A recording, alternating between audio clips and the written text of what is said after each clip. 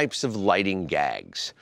There's fire gags, there's TV gags, there's kind of computer light panel gags, and there's also the tried and true headlight gag. And that's what we're gonna go through tonight. We've lit this arena of a driveway. We have one car with xenon headlights, another car with old standard headlights, and we're going to talk about how we mimic and bring those specific lights to life.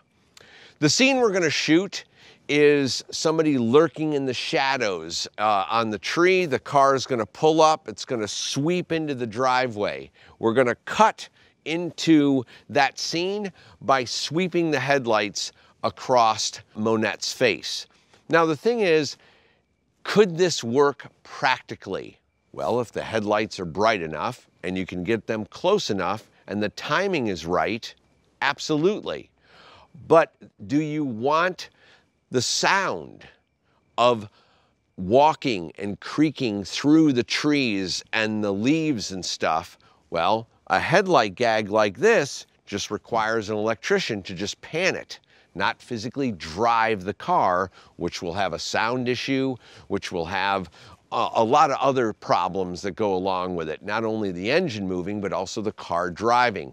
This enables you to capture the sound perfectly as she's sneaking through the brush and the leaves and the trees, and we can mimic that headlight effect on her face.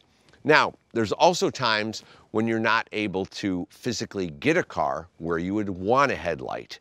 If, say, we want to mimic a headlight coming in through my front window, the car driving down the road, coming up and turning, that might kind of work and it might look like it's going to be powerful enough, but it really won't be on camera.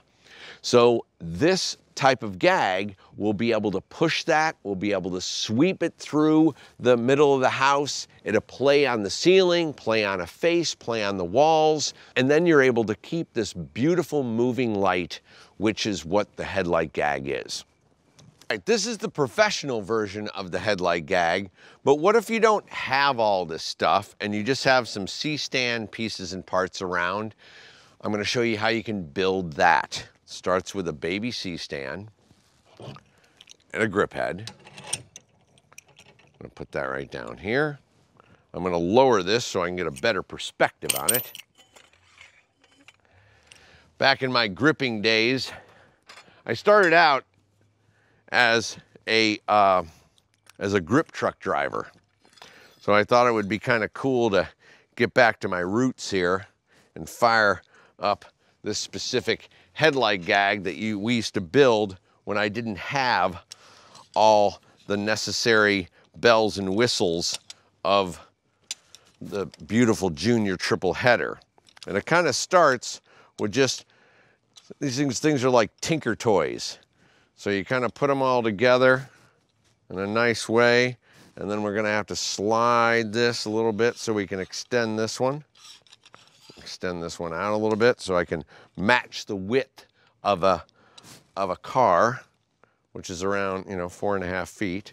So I'll get that one out to here, and then I'll extend this one out just a little bit more.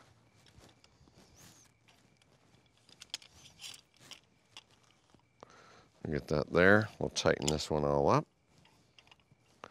Lock that one in.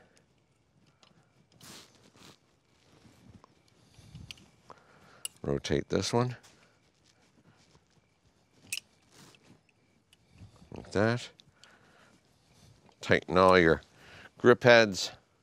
All right, so now I grab our Matthew pins. Drop that in like that.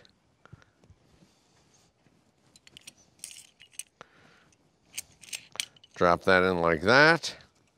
And now you have a beautiful headlight gag that can swing and move exactly like our triple riser headlight gag over here.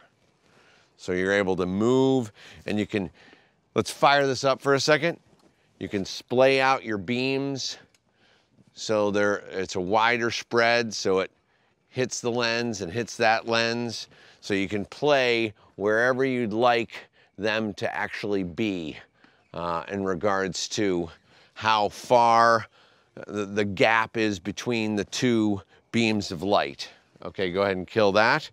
So here's kind of a more of a C-stand version of it. This is the junior triple header version of it. Now you can go, as long as you got some C-stand bits and pieces, you can also DIY it. These ETCs will go onto here, no problem. Or you can use red heads or whatever, babies, whatever type of lights you have, as long as you're gelling them consistently to whatever headlights you have in your scene. So let's talk about how to DIY it. Well, we don't need these pins, so we can remove these. We can go to some ceramic sockets and we can kind of put these K5 kits that are very inexpensive, and we can set up our little halogen 75-watt bulbs, and we just have to get a little closer for this to all work. So it was a little more powerful. So I'll put my other one over here.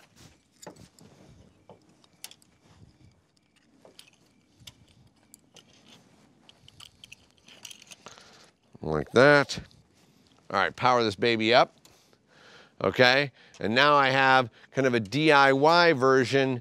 Again, you can rotate your beam so it's a little spread wider. So if you don't want them too close together, you can rotate it. So I can spin that one way or the other, spin that this way. So now I can have that effect sweep the lens and then sweep the lens again, right? So maybe that gap's too big, so I can narrow that back in there. So now I'm sweeping the lens and sweeping it again, which is kind of the whole feel of what the headlight gag is all about. Now, go ahead and kill that.